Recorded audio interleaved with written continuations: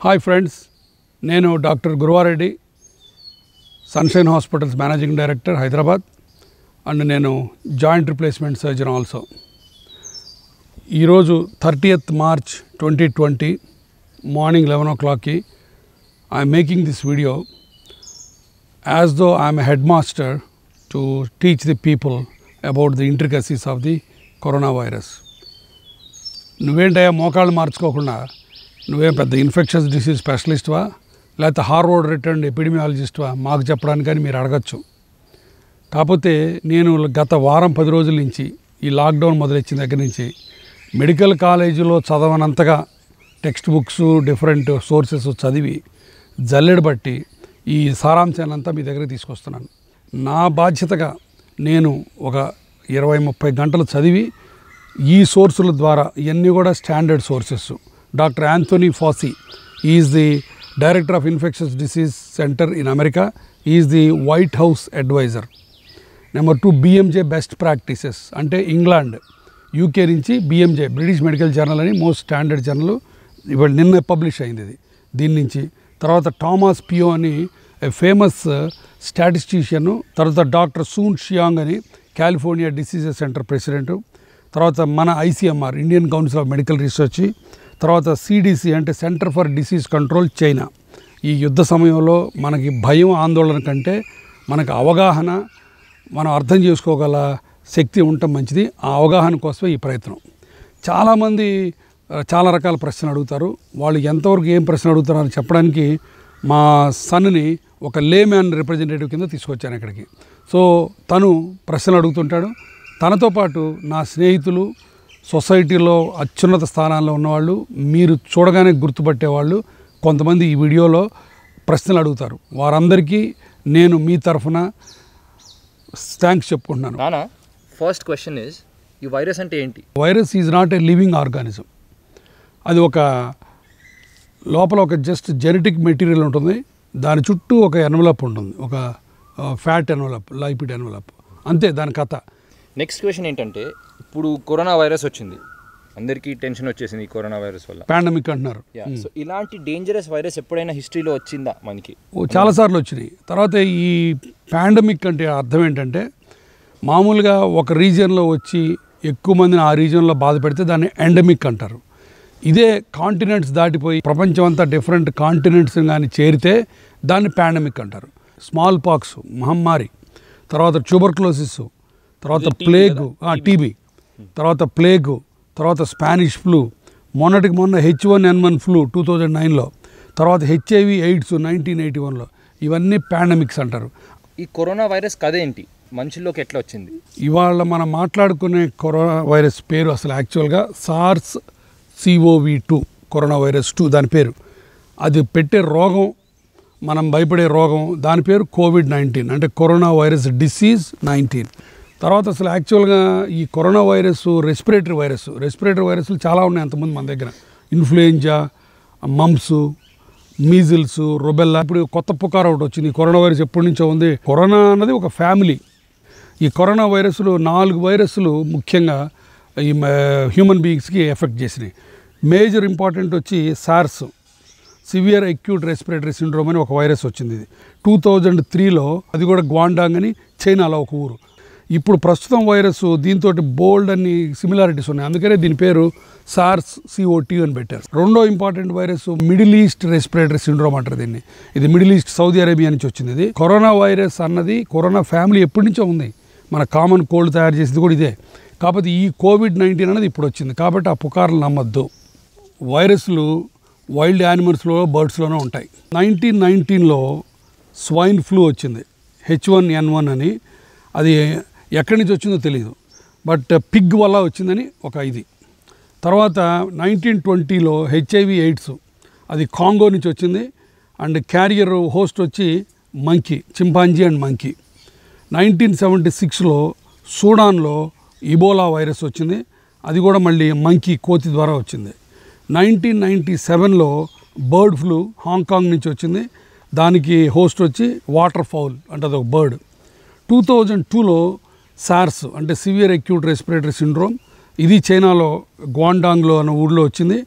And దీనికి cat పిల్లి దీనికి హోస్ట్ కింద లెక్క. తర్వాత 2012లో middle east respiratory syndrome Saudi అరేబియాలో వచ్చింది.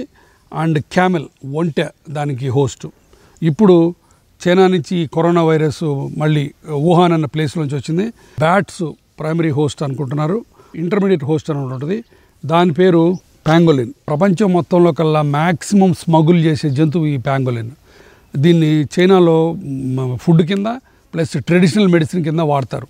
కాబట్టి ఆ ఫుడ్ మార్కెట్లో, వెట్ మార్కెట్ అంటారు దాన్ని, ఆ ఫుడ్ మార్కెట్లో ఈ యానిమల్స్ ఉన్నాయి. అక్కడి నుంచి ఈ వుహాన్లో ఈ వైరస్ బ్రేక్ అయిందని చెప్పి ఒక వదంతి. గమ్మత్తు ఏంటంటే 2009లో కంటేజియన్ అని ఒక సినిమా వచ్చింది, మీకు యూట్యూబ్లో దొరుకుతుంది అది. ఆ సినిమాలో ఒక సీన్ చూపిస్తాను మీకు నేను, ఎగ్జాక్ట్గా ఎలా ట్రాన్స్మిట్ అయిందో దాంట్లో ఉంది.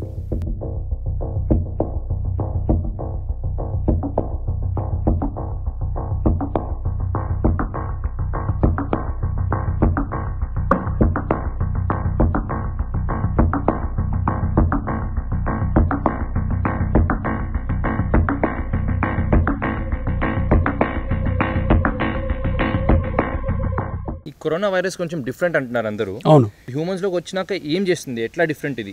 ఈ వైరస్ మిగతా వైరస్ల కంటే డిఫరెంట్ ఎలా అంటే, ఇప్పుడు ఇక్కడ చూస్తే ఇవన్నీ కనపడుతున్నాయి చూసావా, అదే క్రౌన్ లాగా. వీటిని ప్రోటీన్ స్పైక్స్ అంటారు. ఇది మిగతా వైరస్లకు లేవు. ఈ స్పైక్ తోటి ఇది లంగ్ సెల్. ఇప్పుడు నేను ఇక్కడ రాసింది లంగ్ సెల్, అంటే మన యాల్వియోలార్ అంటామే లోపల బుడగల సెల్స్, ఒక సెల్ ఇది. ఈ సెల్లో ఈ పింక్ కలర్లో చూపించింది ఒక ఏస్ రిసెప్టార్ అంటారు దాన్ని, యాంజియోటెన్సిన్ రిసెప్టార్. ఈ ఏస్ రిసెప్టార్ మీద వెళ్ళి కూర్చుంటుంది ఇది. ఈ స్పైక్ కరెక్ట్గా ఫిట్ అయిపోద్ది. అది ఫిట్ అయిన తర్వాత తెలివిగా ఏం చేస్తుంది, ఇది మొత్తం లోపలికి వెళ్ళిపోయి ఈ ఫ్యాట్ క్యాప్సూల్ మొత్తం డిజాల్వ్ చేసేస్తుంది, చేసి ఆ జెనెటిక్ మెటీరియల్ని అక్కడ వదిలిపెడుతుంది. ఈ సెల్ మొత్తానికి అరే భయ్యా నీ సెల్ ఫ్యాక్టరీ నాది అని జాతీయం చేసేస్తుంది, కబ్జా చేసేస్తుంది. ఊపిరితిత్తులో ఉన్న ఈ సెల్ కంప్లీట్గా దీని మాట వింటుంది. అది విని ఏం చేస్తుంది తెలుసా, రీప్యాకేజింగ్. ఇప్పుడు ఇది ఒక వైరస్ లోపలికి వచ్చింది కదా, విత్ ఇన్ నో టైము 100 వైరస్లు తయారు చేయకపోతాయి లోపల. ఆ తయారవడానికి ఈ లంగ్ సెల్ని ఉపయోగించుకుంటుంది. అంటే అన్ అదర్ వర్డ్స్ ఇది దాని సెల్ ఫ్యాక్టరీ కింద ఉపయోగించుకుంటుంది. అది కొన్ని వేల వైరస్లు తయారైపోతాయి. అది వేల వైరస్లు తయారైన తర్వాత నెక్స్ట్ ఆ సెల్ బ్రేక్ అయిపోయి ఇవన్నీ బయటకు వచ్చేస్తాయి.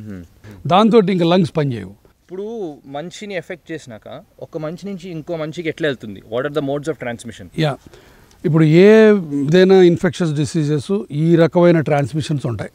ఒకటి డ్రాప్లెట్స్, రెండోది ఏరోసాలు, మూడోది ఏరోసాల్ అంటే ఎయిర్ బాండ్, తర్వాత డైరెక్ట్ కాంటాక్టు, ఇండైరెక్ట్ కాంటాక్టు అంటే fomites, faeco oral and mother and child. నేను ఎక్స్ప్లెయిన్ చేసి చెప్తాను. డ్రాప్లెట్స్ అంటే దగ్గినప్పుడు, తుమ్మినప్పుడు, మాట్లాడినప్పుడు మన నోట్లోంచి వైరస్లు వచ్చి చేయటం డైరెక్ట్గా. ఈ డ్రాప్లెట్స్ అన్నది మోర్ దాన్ 0.5 మైక్రో ఇవి ఉంటాయి బరువు. ఇది మ్యాక్సిమం 1 మీటర్ కంటే ఎక్కువ ఉండదు. 1 మీటర్ అంటే 3-4 ఫీట్. ఇది ఈ కోవిడ్కి ఇది చాలా ఫస్ట్ 80% దీనివల్ల.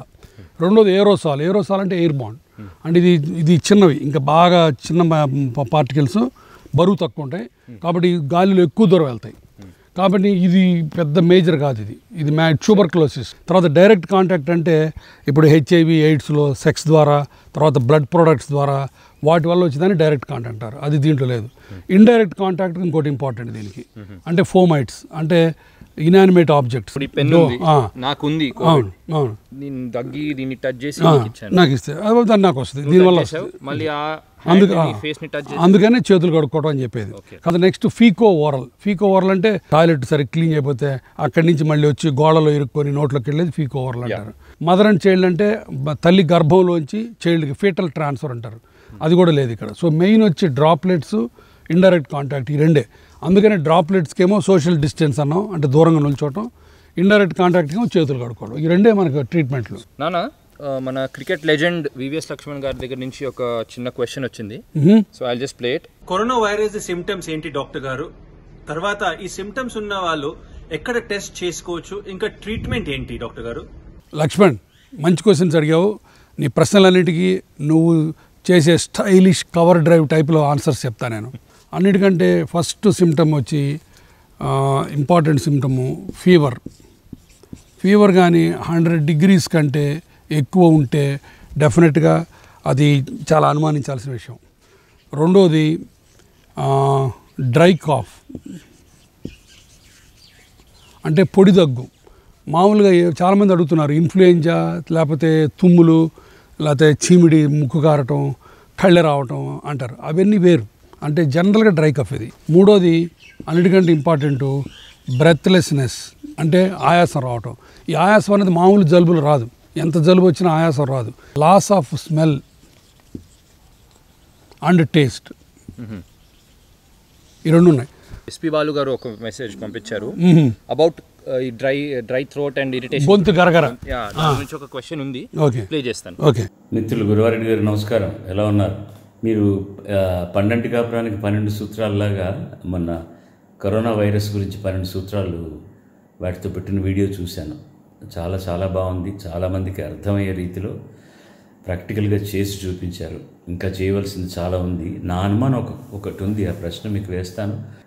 ఇప్పుడు ఈ కరోనా వచ్చినప్పుడు గొంతు గరగరలాడడం, గొంతు నొప్పి అంటున్నారు కదా, అది మామూలుగా మాకు గాయకులకు అసలు భగవంతుడు ఇచ్చిన వరం, దీని ద్వారానే మీ అందరి హృదయాల్లో మేము చోటు చేసుకుంటున్నాం. అది వచ్చినప్పుడల్లా అంతకుముందు ఏదో ఉప్పు నీళ్ళు కాస్త ఇది చేయడం జరుగుతూ ఉంటుంది.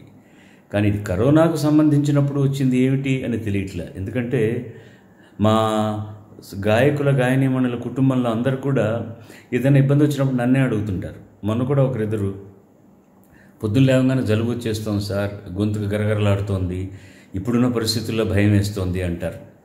దీనికి ఏదన్నా, ఎందుకంటే ముందు భయం పోగొట్టడం చాలా ముఖ్యం. మీలాంటి వారు చెప్తే ధైర్యం బాగా వస్తుంది అందరికి కూడా. దీనికి కాస్త బదులు చెప్తారా ప్లీజ్? బాలు గారు, మీ అద్భుతమైన గొంతులో అద్భుతమైన క్వశ్చన్ అడిగారు. అన్ని గొంతు గరగరలు కరోనాలు కావు, భయపడద్దు మీరు. దేవుడు మీ అందరినీ మా కోసం పుట్టించాడు. మీరందరూ ఇంకా కొన్ని సంవత్సరాల పాటు మమ్మల్ని అందరినీ పాటలతో అలరారించాలి. మెయిన్ ఇంపార్టెంట్ పాయింట్ ఏంటంటే ఏదైనా సరే వీటిలో ఒకటి గొంతు గరగరతో పాటు తగ్గకుండా 2-3 రోజులు ఉన్నా లేకపోతే పెరుగుతూ ఉన్నా సరే అప్పుడు డాక్టర్ని సంప్రదించాలి. చాలామంది ప్రశ్నిస్తున్నారు. మొన్న హెల్ప్ లైన్ పెడితే 3 రోజుల్లో 10,000 మంది ఆన్సర్లు చేసాం. మాకు దగ్గు వచ్చింది, జలుబు వచ్చింది, మేము ఎప్పుడు బయట వెళ్ళాలి, ఏ టెస్ట్ చేయించుకోవాలి, ఎప్పుడు చేయించుకోవాలి, ఎవరిని కలవాలని మీకు ఇప్పుడు ఒక లిస్టు చూపిస్తున్నాను, సెల్ఫ్ స్కోరింగ్ లిస్టు. దీంట్లో చూసుకోండి మీరు.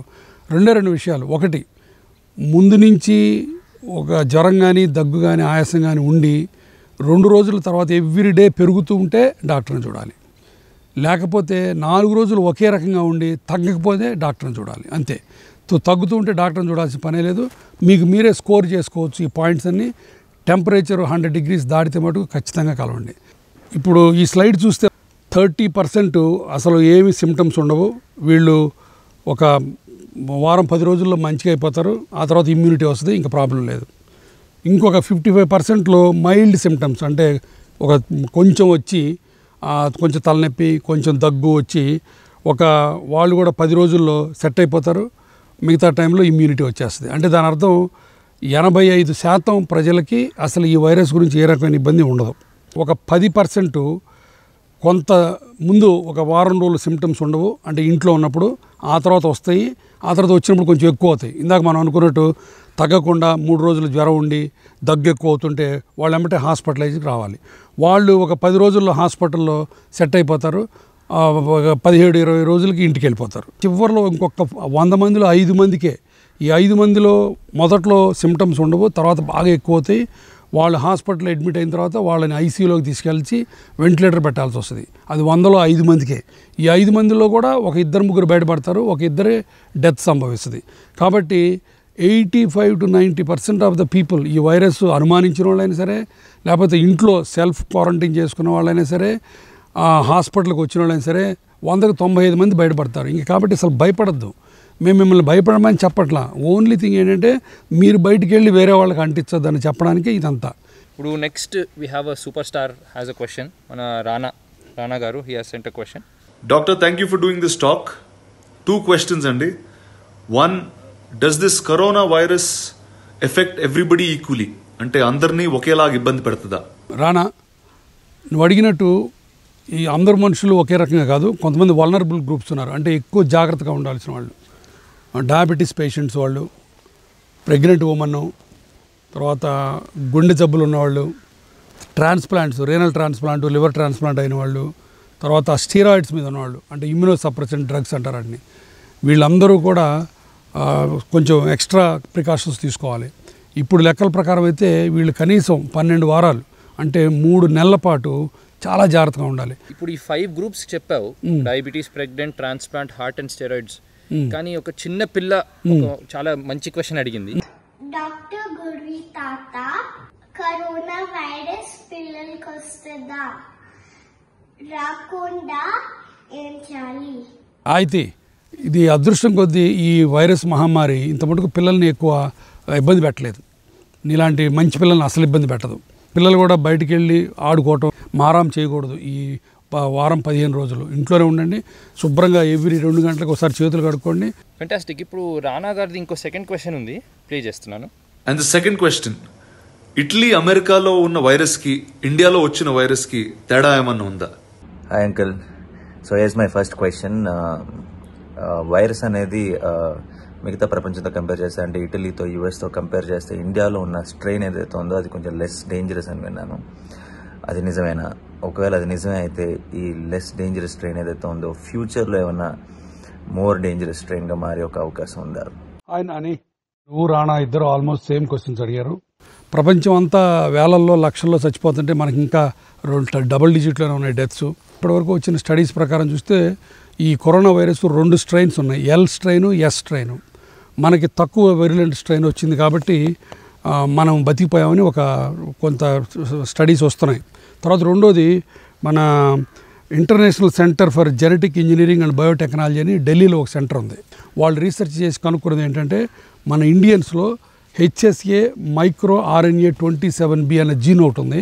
ఆ జీను ఈ వైరస్ని అటాక్ చేసి ఆ స్పైక్ని ఇందాక మనం అనుకున్నట్టు మన లంగ్ సెల్స్లో కూర్చోనేకుండా చేయడంలో ఇది సక్సెస్ అవుతుందని ఈ రిజల్ట్స్ వచ్చినాయి. తర్వాత మనది ఇండియా జనరల్గా young population, almost 28% young population. వరల్డ్లో maximum young population by volume మన దగ్గరే ఉంది. యంగ్ పేషెంట్స్ దీనికి బారిపడే వాళ్ళు చాలా తక్కువ మంది. తర్వాత మనందరికీ మలేరియా ఇమ్యూనిటీ ఉంది ఆల్రెడీ. మన బాడీలో సెల్ఫ్ ఇమ్యూనిటీ ఎక్కువ ఉంది కాబట్టి ఈ వైరస్ని తట్టుకోగలుగుతున్నాం అని ఇంకొక ఆర్గ్యుమెంట్ ఉంది. ఎండాకాలం ఎండల వల్ల కూడా కొంత తక్కువ కొన్ని హైపోథసిస్ ఉంది, బట్ అది ఇంకా క్లియర్గా అవ్వలేదు. అది అయితే మరీ మంచిదే. తర్వాత ఎర్లీ లాక్డౌన్ కూడా మనకి డెఫినెట్గా దోహదం చేసింది. అండ్ ఐ థింక్ ఇటలీలో ఓల్డర్ పాపులేషన్ ఎక్కువ ఉంది. అవును, ఇటలీలో ఓల్డర్ పాపులేషన్ ఉంది, అందుకని వాళ్ళు ఎక్కువ మంది చనిపోయారు. తర్వాత ఈ virus 80% of the deaths 60 and above. నానా, లక్ష్మణ్ గారిది first half of the question answer చేశారు సిమ్టమ్స్ గురించి. Next half he asked about testing. ఎవరు టెస్ట్ చేయించుకోవాలి, ఎట్లా టెస్ట్ చేయించుకోవాలి? టెస్టింగ్ ఎవరికి చేయాలి, ఎవరికి అక్కర్లేదు అన్నది గైడ్లైన్స్ గవర్నమెంట్ ఆఫ్ ఇండియా నుంచి వచ్చినాయి. ఒక 5 గ్రూప్స్కి టెస్టులు చేసుకోవాలి. ఫస్ట్ ఆల్ సిమ్టమాటిక్ పీపుల్, అంటే ఈ బాధలు ఉండి దగ్గు, జ్వరం, ఆయాసం ఉండి వాళ్ళు ఇంటర్నేషనల్ ట్రావెల్ చేసి వచ్చుంటే ఇన్ ద లాస్ట్ 14 రోజుల్లో 3 వారాల్లో ఇంటర్నేషనల్ ట్రావెల్ చేసి వచ్చి దగ్గు, ఆయాసం, జ్వరం ఉంటే ఖచ్చితంగా వెళ్ళాలి, వాళ్ళు ఒక గ్రూపు. రెండో గ్రూపు కన్ఫర్మ్డ్ కేసెస్ తోటి కాంటాక్ట్. మూడోది all symptomatic people who are health workers, అంటే హెల్త్ కేర్ మాలాంటి డాక్టర్లు, నర్సులు, వార్డ్ బాయ్లు, హాస్పిటల్లో పనిచేసే వాళ్ళకి దగ్గు, జ్వరం వస్తే వాళ్ళు. కాబట్టి దయచేసి నేను అందరికీ చెప్పేది ఏంటంటే ప్రతి వాళ్ళు వెళ్ళి లైన్లో నుంచుకొని టెస్టులు చేయించుకోవాల్సిన అవసరం లేదు. సో డాడ్, ఇప్పుడు వరకు క్వశ్చన్స్ అన్ని వీడియో ద్వారా వచ్చాయి. ఇప్పుడు ఇంట్లో నుంచి ఒక క్వశ్చన్ ఉంది. We have Harsha, your daughter in law. She has a question. Hi.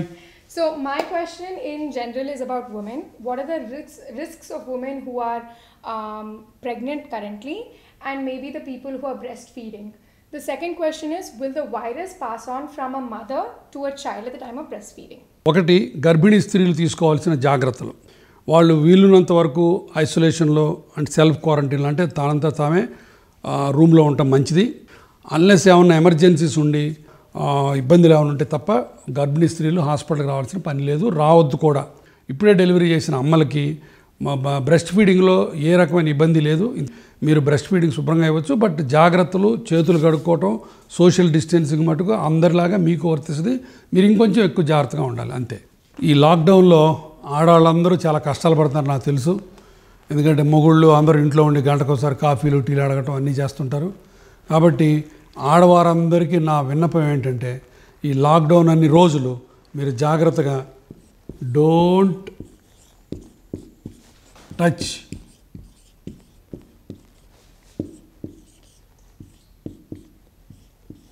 Men. Okay, ఇదేంటి అనుకుంటున్నారా? సింపుల్.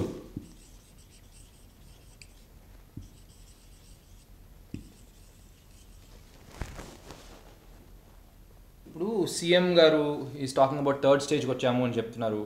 ఈ వైరస్ స్ప్రెడ్కి స్టేజెస్ ఏంటి? ఏ పాండమిక్ అయినా సరే ముఖ్యంగా 4 స్టేజ్లు ఉంటుంది. ఫస్ట్ది ఇంపోర్టెడ్, అక్కడి నుంచి ఇక్కడ ఇంకా రాలేదు, దాన్ని ఫస్ట్ స్టేజ్ అంటారు. The second is local spread, Wuhan China నుంచి ఇక్కడికి వచ్చిన వాళ్ళ ద్వారా ఇంకొకరికి రావడం జరిగితే దాన్ని సెకండ్ స్టేజ్ అంటారు. మూడోది కమ్యూనిటీ స్ప్రెడ్, అంటే క్లస్టర్స్. అది ఇప్పుడు ఉందాం మనం. చైనా నుంచి వచ్చినోడు, అమెరికా నుంచి వచ్చినోడు, ఫ్రాన్స్ నుంచి వచ్చిన వాళ్ళతో ఇప్పుడు సంబంధం లేదు.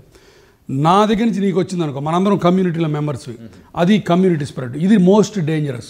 బాంబేలో ఒక ధారావి స్లమ్లో వచ్చిందంటే 1 గంటలో 1,00,000 మందికి పైన ఎఫెక్ట్ అయ్యే అవకాశం ఉంది. ఇది అందుకనే ఈ స్టేజ్ గురించి మన వాళ్ళందరూ, సీఎం గారు కానీ ప్రైమ్ మినిస్టర్ కానీ చాలా చాలా జాగ్రత్తగా ఉండి లాక్డౌన్ చేసింది ఈ స్టేజ్కి గట్టెక్కడానికి. మనం ఈ స్టేజ్కి 4 రోజులు ఆల్రెడీ వెళ్ళాము, సక్సెస్ఫుల్గా వెళ్ళాము. మీరు అందరూ ఆనందించదగ్గ విషయం ఏంటంటే డెఫినెట్గా ది ఇంక్రీజింగ్ రేట్స్ తగ్గుతూ వస్తున్నాయి. మొదట్లో 23, 24 తారీఖుల్లో 12% గ్రోత్ కొత్త కేసులు ఉంటే ఇప్పుడు నిన్న ఇవాళ మొన్నట్లో 8 to 9%కి దిగిపోయింది. అంటే కొత్త కేసులు యాడ్ అవుతూనే ఉంటాయి ఇంకొక 4 రోజుల పాటు. భయపడద్దు, ఎన్ని యాడ్ అవుతున్నాయి అనేది ఇంపార్టెంట్ పాయింట్. కొన్నాళ్ళు పోయిన తర్వాత ఈ వైరస్కి అలవాటు పడిపోద్ది, మనం ఈ వైరస్కి అలవాటు పడిపోతాం. అంటే హర్డ్ ఇమ్యూనిటీ అంటారు దాన్ని. లాస్ట్ 1-2 monthsలో ఒక వర్డ్ చాలా వింటున్నాం, క్వారంటైన్ అనే వర్డ్. సో అది ఏంటి? యాక్చువల్లీ మన badminton star Sindhu Garu, she has sent a message about quarantine. Hi uncle, so here is a question for you. So I came back from Birmingham on the 14th and I finished my quarantine period, which is 14 days, and then I just wanted to ask you that what are the precautions to be taken after this? Hi Sindhu, ఇప్పుడు నువ్వు ఇంగ్లాండ్లో stuck అయి ఉంటే మేము అందరం చాలా దిగులు పెట్టుకునేవాళ్ళం. నువ్వు కరెక్ట్గా టైంకి వచ్చావు. ఈ 14 రోజులు నువ్వు క్వారంటైన్ తీసుకున్నావు. ఒక 1 week జాగ్రత్తగా ఉండు, ఆ తర్వాత నువ్వు బయటికి రావచ్చు. ఈ క్వారంటైను అసలు ఈ 14 రోజుల సంగతి ఏమిటో చాలామందికి ప్రశ్నలు ఉన్నాయి, వాటి సమాధానాలు ఇప్పుడు నేను చెప్తాను. ఇప్పుడు ఇవాళ ఎక్స్పోజ్ అయ్యావు అనుకో, యూజువల్గా 5 రోజుల లోపల నీకు దగ్గు, జ్వరము, ఆయాసం రావాలి. అది రాకపోతే నువ్వు పర్లేదు. తర్వాత 98% ఆఫ్ ద పీపుల్కి 98% ఆఫ్ ద పీపుల్కి according to Johns Hopkins study వల్ల తెలిసింది ఏంటంటే 12 రోజుల్లో సిమ్టమ్స్ వచ్చేస్తాయి. 12 రోజుల్లో రాలేదంటే దాని అర్థం ఇది లేనట్లు లెక్క. ఒకవేళ ఆ దగ్గు, జ్వరం, ఆయాసం వచ్చిన తర్వాత ఒక 15 రోజులు సెల్ఫ్ క్వారంటైన్ తీసుకోవాలి. అది 14 రోజులు, ఎందుకంటే అది యావరేజ్ ఇంక్యుబేషన్ పీరియడ్. అంటే ఈ 14 రోజుల లోపల వైరస్ వచ్చినా కూడా క్లియర్ అయిపోద్ది 14 రోజుల్లో, ఇబ్బంది ఏం లేకపోతే.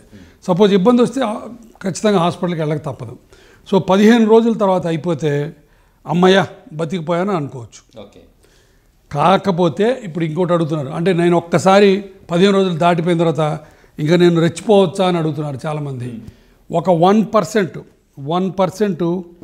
పీపుల్కి, అంటే ఏది 15 రోజులు తర్వాత కూడా, నెల రోజుల తర్వాత కూడా, ఒక్కోసారి 40 రోజుల తర్వాత కూడా 100 మందిలో ఒక్కళ్ళకి ఇంకా ఇన్ఫెక్షన్ వచ్చే ఛాన్స్ ఉంది, మళ్ళీ రిపీట్ అయ్యే ఛాన్స్ ఉంది. కాబట్టి జాగ్రత్తగా ఉంటే మంచిది. రైట్ నానా, ఇప్పుడు ద గ్రేట్ రైటర్ త్రివిక్రమ్ గారి దగ్గర నుంచి ఒక క్వశ్చన్ వచ్చింది. This is from Guruji to గురువి. Okay, let's see the question. కలిసి ఉంటే కలిసి సుఖం అంటారు. ఇప్పుడు కొత్తగా ఇండియాలో అందరూ విడిగా ఉంటేనే లేదు భయం అంటున్నారు. నేను అడగాలనుకున్న క్వశ్చన్ ఏంటంటే, ఈ సోషల్ డిస్టెన్సింగ్ అంటే ఎవరింట్లో వాళ్ళు ఉండటం మూలంగా కరోనాని ఎలా కంట్రోల్ చేయగలుగుతాం, దీనివల్ల ఏం మంచి జరుగుతుంది, అది ఎలా జరుగుతుంది, కొంచెం క్లియర్గా కావాలి నాకు ఆన్సర్, సో దట్ ఏంటంటే అందరికీ అర్థం అవటం కోసం. Trivikram, how are you? ఈ మధ్య సినిమా ఎరగదీసావు బన్నీతోటి.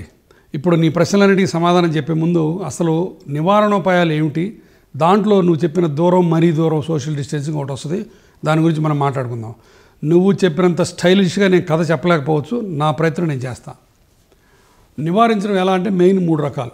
ఒకటి ఇందాక మనం అనుకున్నట్టు డ్రాప్లెట్స్, అంటే దగ్గినా తుమ్మినా డైరెక్ట్గా వాళ్ళ దాంట్లోంచి మన నోట్లోకి 5 రంధ్రాలు ఉన్నాయి మన ఫేస్లో, 2 కళ్ళు, 2 నాస్ట్రిల్స్, 1 నోరు. ఈ 5 డైరెక్ట్గా వైరస్ వెళ్తే ఆ వైరస్ మ్యూకస్లోకి వెళ్ళి కూర్చుంటుంది. కాబట్టి అది డ్రాప్లెట్స్. దాన్ని ఎలా మనం అవాయిడ్ చేయాలంటే దూరంగా ఉండాలి. ఎంత దూరం అంటే 1 మీటర్ మినిమం, అంటే 3 అడుగులు లేదా 6 అడుగులు. ఈ సోషల్ డిస్టెన్సింగ్ ఎంత ఇంపార్టెంట్ అంటే ఏ దేశానికైనా పాండమిక్ అంటే ఇలాంటి ఆపద వచ్చినప్పుడు ఈ స్ట్రాటజీస్ ఉంటాయి. ఫస్ట్ స్ట్రాటజీ ఏంటంటే కంటైన్మెంట్, అంటే మొత్తం వైరస్ని బంధించేయడం. దానికి ఏంటి, ఫస్ట్ వచ్చిన వాళ్ళందరినీ ఐడెంటిఫై చేయాలి, వాళ్ళని కంట్రోల్ చేసుకోవాలి, ఐసోలేట్ చేయాలి. కంటైన్మెంట్ ఎవరు చేశారు? జపాను, హాంకాంగు, తైవాను, సింగపూర్ చేశారు చాలా ఎఫెక్టివ్గా. ఇప్పుడు రెండోది ఏంటి, మిటిగేషన్ అంటారు దీన్ని, అంటే ఫ్లాట్ ఇన్ ద కర్వ్. అంటే ఫర్ ఎగ్జాంపుల్ ఇలా వెళ్ళి కరువు వచ్చే బదులు ఇలా కిందకి వచ్చేదానికి కరువు ఉంటే అది ఫ్లాట్నింగ్ ద కర్వ్ అంటారు దాన్ని. అంటే అప్పుడు ఏం చేస్తాం, టెస్టింగు, కాంటాక్ట్ ట్రేసింగు, క్వారంటైను, ఐసోలేషను, ఇవన్నీ కూడా దాంట్లో భాగాలు. అమెరికా వాళ్ళందరూ ఈ దీంట్లో ఉన్నారు. మనం దానికంటే ముందుకెళ్ళి ఇంకా ధైర్యంగా మన గవర్నమెంట్ సప్రెషన్ అంటే లాక్డౌన్ పెట్టింది. అంటే ప్రజలకు ఛాయిస్ లేదు, మీరు చచ్చినట్టు ఇంట్లో ఉండాల్సిందే. ఇక్కడ సోషల్ డిస్టెన్సింగ్ వస్తుంది. లాక్డౌన్ గురించి అంటే మన సోషల్ డిస్టెన్సింగ్ మనం చేసుకోకుండా గవర్నమెంట్ మన మీద ఇంపోజ్ చేస్తే దాన్ని లాక్డౌన్ అంటారు అంతే. ఆ లాక్డౌన్ గురించి చర్చ రచ్చలో కొన్ని విషయాలు చెప్తానండి. For every death there are 800 infected people in the country. ఈ కోవిడ్ వైరస్ అన్నది ఒక మనిషి 3 ఇన్ఫెక్ట్ చేయగలడు, దాన్ని R0 అంటారు దాన్ని. ఇకపోతే రెండోది వెల్ ప్రిపేర్డ్ కంట్రీస్ డెత్ వచ్చి 1%. అదే ఇల్ ప్రిపేర్డ్ అంటే సరిగ్గా ప్రిపేర్ కాకుండా లేట్గా లైట్ తీసుకొని ట్రంప్ మన పక్కనే అమెరికా ట్రంప్ గారు ఇటలీ గవర్నమెంట్ దెబ్బ కొట్టింది 5 to 8%. మనం 1% కంటే తక్కువ ఉన్నాం. కాబట్టి మనందరం ఆనందించాల్సిన విషయం, countries that act fast death rate is decrease by 10 times. ఇది కూడా మళ్ళీ ఎపిడమియాలజీ స్టడీలో తేలింది. ఏ దేశాలైతే ఫాస్ట్గా యాక్ట్ చేసి ఈ లాక్డౌన్ పెడతాయో 10 రెట్లు చావులు తగ్గిస్తాయి. మన దేశంలో జరుగుతుంది అదే. మనం స్టేజ్ 2లోనే తీసుకున్నాం మనం. అందుకని లాక్డౌన్ గురించి ఇంకా అసలు చర్చలు చేయొద్దు. ఒక్క రోజు లేట్ చేస్తే 1 day late lockdown 20,000 infected cases are added. ఇవన్నీ కూడా నేను గాలిలోంచి తేలా, అన్ని ఎపిడమియాలజికల్ క్యాలిక్యులేషన్లు అంతకుముందు జరిగిన వాటిని చూసుకొని పెట్టి చేశారు. 1918లో ఫ్లూ ఎపిడమిక్ వచ్చింది అమెరికాలో. సెయింట్ లూయిస్ వాళ్ళు ముందే జాగ్రత్త పడితే అక్కడ 5% డెత్. అదే దేశంలో ఫిలడెల్ఫియా వాళ్ళు లైట్ తీసుకున్నారు, 25% డెత్ రేటు. వీళ్ళకి తేడా 1 week. కాబట్టి లాక్డౌన్ మన మోడీ గారు కరెక్ట్ టైంలో చేశారు. ఇంకా 1 week ముందు చేసినా కూడా నష్టం లేదు. ఈ మాస్కుల గురించి చాలామంది అడుగుతున్నారు. మాస్కులు అందరూ వేసుకోవాల్సిన పని లేదు, కాకపోతే ప్రస్తుతం 3rd స్టేజ్లో అందరూ వేసుకుంటే తప్పు కూడా లేదు. మనకి దగ్గు ఉంటే మటుకు ఖచ్చితంగా మాస్క్ వేసుకోవాలి, ఎందుకంటే మన దగ్గు వేరే వాళ్ళ మీద వెళ్ళి పడకుండా మినిమం సాంఘిక బాధ్యత అది. రెండోది కాంటాక్ట్ అంటే ఇప్పుడు షేక్ హ్యాండ్, మనం ఎప్పటి నుంచో షేక్ హ్యాండ్లు ఇచ్చుకున్నాం కదా. ఇప్పుడు మన కీరవాణి చెప్పినట్టు షేక్ హ్యాండ్ లేకుండా నమస్తే, ఎవ్రీ 2 గంటలకి చేతులు కడుక్కోండి సోప్ తోటి. తర్వాత మూడోది ఫోమైట్స్ అంటే ఇనానిమేట్ ఆబ్జెక్ట్స్, అంటే సెల్ ఫోను, ట్యాబ్లెట్స్, బల్లలు, డోర్ నాబ్స్, లిఫ్ట్ బటన్స్, ఇవన్నీ కూడా మీరు తాకబోయే ప్రతి దాన్ని ముందు కాస్త శానిటైజర్ పెట్టి చేసుకోండి. సోషల్ డిస్టెన్సింగ్, లాక్డౌన్ అవన్నీ చెప్పా బాగానే ఉంది, కానీ ఇప్పుడు humans we are all social animals కదా. We have to keep meeting each other. So మన మైండ్ మీద కూడా కొంచెం ఎఫెక్ట్ పడుతుంది home all the time interaction. ఇప్పుడు నంద్యాన రాజమౌళి దగ్గర కూడా ఒక సిమిలర్ డౌట్ ఉంది, ప్లే చేస్తున్నాను. 2 డౌట్లు గురువా. ద ఫస్ట్ వన్ ఈజ్, ఇప్పుడు చాలామంది లాక్డౌన్లో చాలామంది అపార్ట్మెంట్స్లోనూ ఇళ్లలోనూ ఒకళ్ళో ఇద్దరు ఉండిపోయారు, లైక్ వర్కింగ్ ప్రొఫెషనల్స్ కానీ యంగ్ కపుల్స్ కానీ, పర్టికులర్లీ సిటీస్లో ఆర్ పిల్లలు అబ్రాడ్లోనో ఎక్కడికి వెళ్ళినప్పుడు వాళ్ళ పేరెంట్స్ కానీ జస్ట్ 1 or 2 people మాత్రమే అపార్ట్మెంట్స్లోనూ హౌసెస్లోనూ ఉండిపోయినప్పుడు how should they spend their time? అంటే ఒకళ్ళిద్దరు ఉంటే ఇట్ ఈస్ ఈ సోషల్ డిస్టెన్సింగ్ ఈ టైంలో, లాక్డౌన్ టైంలో చాలా ఇబ్బందిగా ఉంటుంది కదా. సో వాళ్ళు దాన్ని ఎలాగా ఎదుర్కోవాలి, దాని నుంచి ఎలా బయటపడాలి? ఆయనంది నువ్వు అడిగింది చాలా కరెక్ట్ క్వశ్చన్ అడిగావు. ఎందుకంటే సోషల్ డిస్టెన్సింగు, సెల్ఫ్ క్వారంటైను, లాక్డౌను ఇవన్నీ కూడా ఒక మెడికల్ పాయింట్ ఆఫ్ వ్యూలో, స్ట్రాటజిక్ పాయింట్ ఆఫ్ వ్యూలో ఇంపార్టెంట్. బట్ ఇమోషనల్ పాయింట్లో తీసుకోలేదు అవి. చాలామంది సఫర్ అవుతున్నారు, బట్ సఫరింగ్ తప్పదు. ఇప్పుడు ఒక్కళ్ళు ఇద్దరు ఉన్నా సరే బోల్డ్ అన్ని పనులు చేసుకోవచ్చు, కానీ వాళ్ళు ఒక్కళ్ళే ఇద్దరే ఉన్నారు, పక్క దాంట్లోకి అపార్ట్మెంట్లోకి వెళ్దాము, వాళ్ళతో కూర్చొని మాట్లాడదాం అన్నది మటుకు స్టార్ట్ చేయొద్దు ఇప్పుడు మటుకు. ఎందుకంటే అది ఒకళ్ళతో ఇద్దరితో నలుగురితో 10తో పేకాటతో కిట్టి పార్టీలాగా తయారవుతుంది. అది వద్దు. ఇప్పుడు ప్రస్తుతానికి అట్లా చేయకూడదు. It beats the purpose. పాలు లేకపోయినా ఓకే, పండు లేకపోయినా ఓకే, ఇంటర్నెట్ ఉంటే చాలు దేవుడు అనుకుంటారు అందరూ. కరెక్ట్. అది ఇంటర్నెట్ ఫోన్స్ ఉంటే చాలు, world is in front of you. తర్వాత రెండోది డీక్లటర్. నీకు గత 100 రోజుల్లో నువ్వు వాడని వస్తువు ఏదన్నా ఉంటే అది పారేయచ్చు అని. అట్లాంటి నాకు ఇప్పుడు 10 ఏళ్ల నుంచి వాడని వస్తువులు కూడా ఉన్నాయి, అవన్నీ తీసి పారేస్తాను. మీరు కూడా అంతే చేయండి ఎవరైనా సరే, డీక్లటర్. తర్వాత ఫోటో ఆల్బమ్స్ బోల్డ్ అన్ని వేల ఫొటోస్ ఉంటాయి, అవన్నీ అటు ఇటు పడి ఉంటాయి. చక్కగా కూర్చొని అవన్నీ ఒక లైన్లో పెట్టుకుంటే పాత స్మృతిలోకి జారిపోవచ్చు, చక్కటి అనుభూతుల్ని మళ్ళీ నెమరు వేసుకోవచ్చు. తర్వాత న్యూ హాబీ ఒకటి డెవలప్ చేసుకుంటే మంచిది. న్యూ హాబీలు కూడా ఇప్పుడు ఎవరిని బయటికి వెళ్ళక్కర్లా, యూట్యూబ్లోకి వెళ్ళి కొడితే మీకు ఏది కావాలంటే ఒక స్టాంప్ కలెక్షనా, మ్యూజిక్కా, కరయోకియా, గార్డెనింగా, ఫోటోగ్రఫీయా, దానికి ఒక గ్రూప్స్, దానికి ఒక హౌ టు డూ ఇట్ అన్నీ అక్కడే ఉంటాయి. కుకింగ్, ఫ్యూచర్ ప్లాన్స్ మొత్తం నెక్స్ట్ 10 ఏళ్లలో ఏం చేయాలని మొత్తం రాసేసుకుందాం. తర్వాత కొత్త లాంగ్వేజ్ నేర్చుకోవడానికి రైట్ టైం ఇది. చిన్నప్పటి నేస్తాలకు ఫోన్ చేయండి, అద్భుతమైన పని ఇది. పాత రోజులని గుర్తెచ్చుకోవచ్చు. తర్వాత జూమ్ కాన్ఫరెన్స్ ఒకటి ఉంది, ఇప్పుడు జూమ్ యాప్ ఒకటి ఉంది, దానికి డబ్బులు కూడా పే చేయక్కర్లా. 5-6 పైన ఒకే ఫోన్లో ఐప్యాడ్లో శుభ్రంగా అందరూ మాట్లాడుకోవచ్చు. houseparty.com అని ఇంకోటి ఉంది, 10 మంది మనకు తెలిసిన వాళ్ళతోటి గేమ్స్ ఆడుకోవచ్చు. ఆ రకరకాల గేమ్స్ ఇంట్లో ఉండి ఒక చోట ఆడుకున్నట్టే ఆడుకోవచ్చు. సో ఇన్ని పనులు ఉన్నాయి, ఈ కాక ఇంకా 100 పనులు చేసుకోవచ్చు. అసలు ఇలాంటి 15 రోజులు ఇంట్లో ఉండటం అన్నది నేనైతే దేవుడు నాకు ఇచ్చిన వరం కింద భావిస్తున్నా ప్రస్తుతానికి.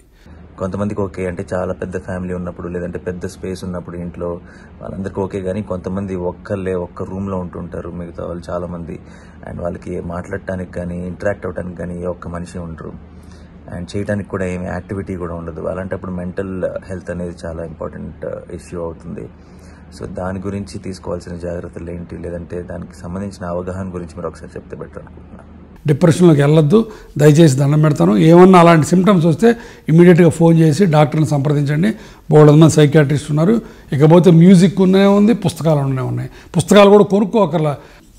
తెలుగు thesis.com ఇది కానీ కొట్టామంటే దాంట్లో 100 పుస్తకాలు, పాత రోజుల పుస్తకాల నుంచి అన్ని పుస్తకాలు దొరుకుతాయి. మోస్ట్ ఇంపార్టెంట్ మూవీస్ మర్చిపోయాను. సినిమాల సంగతి చెప్పే పని లేదు, అందుకని ఇంటర్నెట్ చెప్పే కదా. నెట్ఫ్లిక్స్ ఉంది, అమెజాన్ ప్రైమ్ ఉంది, సోనీ ఉంది, G5లో అమృతం ఉంది. ఇప్పుడు అద్భుతమైన కామెడీ మళ్ళీ వచ్చింది.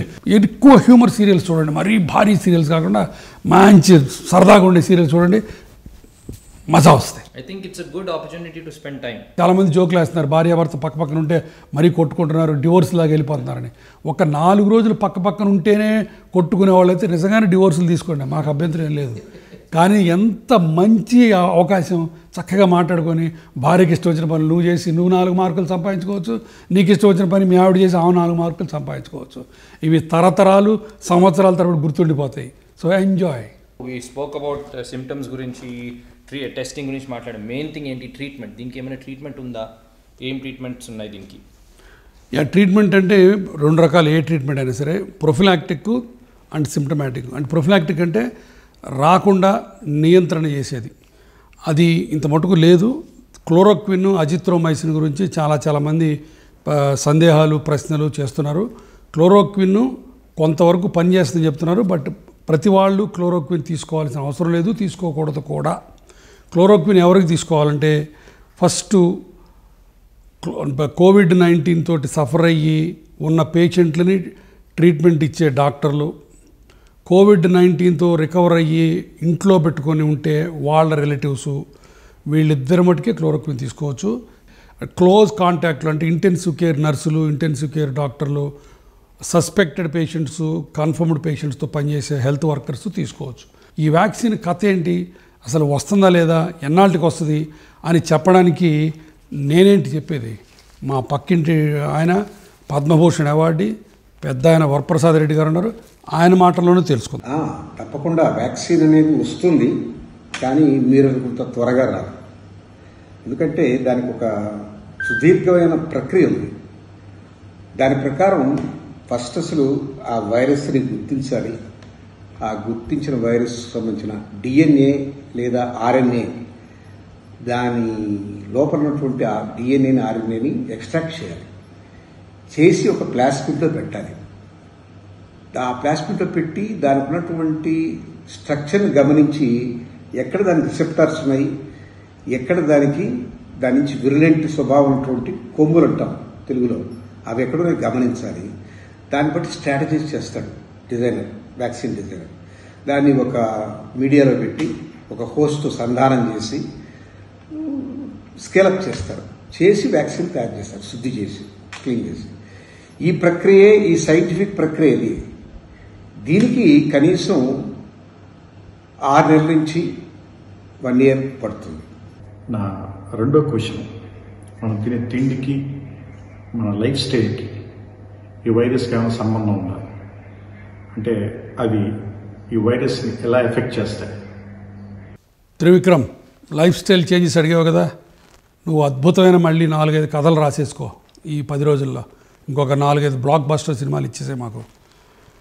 Eat fresh foods and fruits and vegetables. వీలున్నంత ఫ్రెష్ తినండి, ఎందుకంటే ఇంకా దొరుకుతున్నాయి కాబట్టి.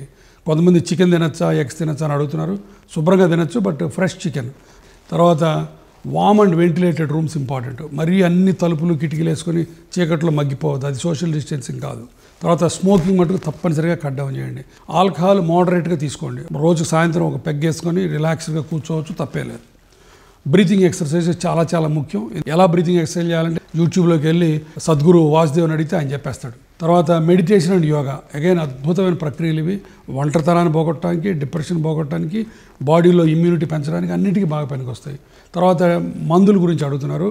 జింకోబిట్, వైటమిన్ డి, ఇవి డెఫినెట్గా కొంత ఉపయోగపడే మందులు. అన్నిటికంటే ముఖ్యమైనది be positive and happy. Gangaraju Gunnam Garu, he has a question for you, and he's recently come back with the second season of Amrutam, spreading happiness again.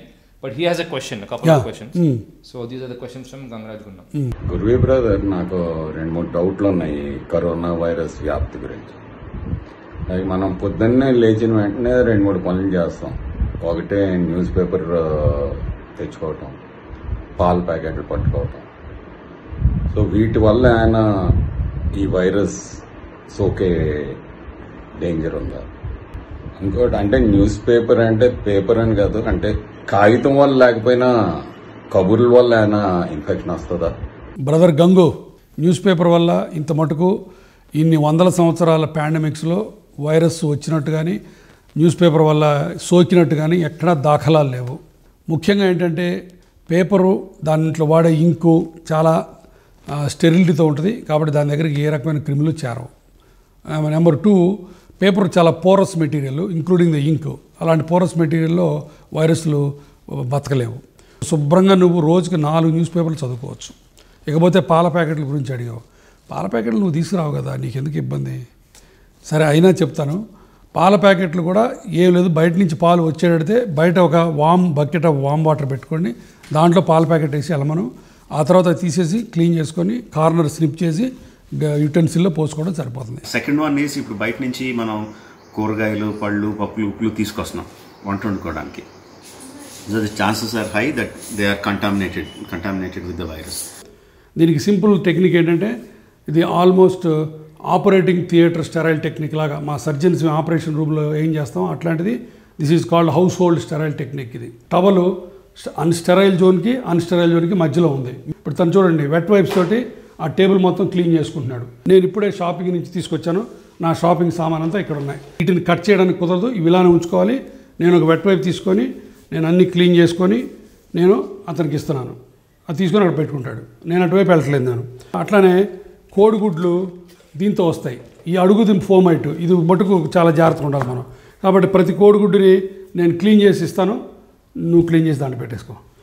తను ఇంకోసారి క్లీన్ చేసుకొని డబల్ క్లీనింగ్ చేసి దాంట్లో పెడతాడు. ఇవన్నీ ఆల్రెడీ స్టెరైల్ క్లీన్ చేసి పెట్టుకున్నాడు. చివరిలో ఇది పారేస్తాను, ఇది ఉండకూడదు ఇంట్లో. సో రైట్, అదొక విషయం. అట్లానే నెక్స్ట్ సీరియల్స్ డబ్బా తీసేయాలి. బట్ డబ్బా లోపల ఇది స్టెరైల్, దీని గురించి వరి అవ్వాల్సిన పని లేదు. ఇది తీసేసి డబ్బా అవతల పడేయాలి. దీన్ని కూడా మనం ఏం చేయాలంటే, ఇప్పుడు ప్లాస్టిక్ కంటైనర్స్ ఉన్నాయి కాబట్టి ఇది ఓపెన్ చేసుకుని, ఈ స్టెరైల్ నేను ఓపెన్ చేయను, యాక్చువల్గా తనకి ఇచ్చేస్తాను. తను పట్టుకొని దాంట్లో ఓపెన్ చేసి దాంట్లో వేసుకుంటాడు. అట్లానే బ్రెడ్ కూడా, బయట నుంచి తెచ్చిన బ్రెడ్ ప్లాస్టిక్ కవర్ ఉండటానికి లేదు. మీరు ప్లాస్టిక్ కవర్ షిఫ్ట్ చేసుకొని దీన్ని ఇలా ఓపెన్ చేసేసి ఈ బ్రెడ్ని అట్లా పెట్టేసుకోండి. సో ఇప్పుడు నేను ఇవన్నీ అన్స్టెరైల్, ఇప్పుడు నేను ఇవన్నీ బయట వేస్తాను, అవతలకి వెళ్ళిపోతాను. తను స్టెరైల్ జోన్లో ఉన్నాడు, వాటన్నింటి క్లీన్ చేసుకొని లోపల పెట్టుకుంటాడు. బయట నుంచి తెచ్చిన కూరగాయల్ని ఇట్లా రన్నింగ్ వాటర్లో ఈ ఆల్రెడీ మీరు ఫిల్ చేసిన శానిటైజర్ వాటర్ తోటి ఇట్లా చేసుకొని మొత్తం తీసుకొని చేసుకోవచ్చు. అండ్ ఈవెన్ మిల్క్ ప్యాకెట్లు కూడా ఇట్లా ఉంటే దీని లోపల వేసుకోవచ్చు, ఏం కాదు.